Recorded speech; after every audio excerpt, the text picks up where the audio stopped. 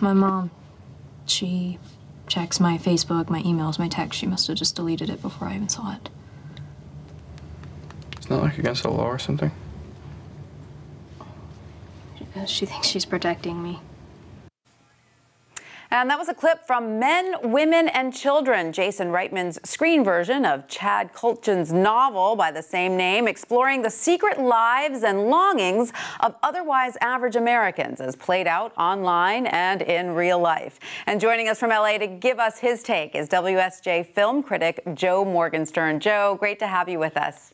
Hi, Tanya. Nice to be here. So you wrote in your review, a better name for this film would be Children, Children, and Children. So I guess the adults didn't impress you too much.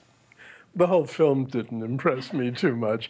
I must say, this is one of the most depressing and pretentious, or pretentious and depressing films that's come along in quite a while.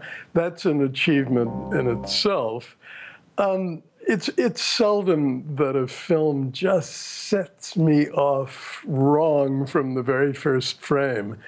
This one did. It's taken from a pot boiler, and it's, sort of like the ice storm. It's unhappy families in suburbia.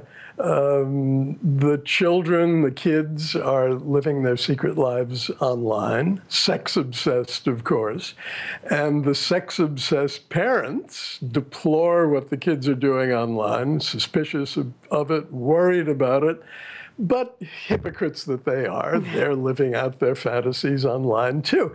But what's so hard to describe unless you see this film, and I urge you not to see this film, is the cosmic element, which involves beautiful images of a Voyager satellite cruising among the planets, while Emma Thompson, in her most refined voice, intones fond observations about the human race and the need for kindness. I just wanted to howl with laughter during these episodes. All right, Joe, you've convinced me. I'm going to skip it, although I do think the effect of living online and what that has on our personal lives and relationships does seem like a great subject, but I guess this wasn't the film. I mean, it's connected to your Google story that preceded this one. There's a real subject here, but not the way it's treated. We'll have to wait for another director to produce that one. All right, so you also took a look at the English comedy Pride. Here's a clip. What I'd like to know is what Bromley told his mum and dad. Yeah. It's no big deal. Come on. I said that I was doing so well at college, they were sending me on a residential course. Doing what? Shoe pastry. And Joe, you say this film is a great example of the power of entertainment. It opened last week, and it was somewhat neglected because of the attention that was given to Gone Girl.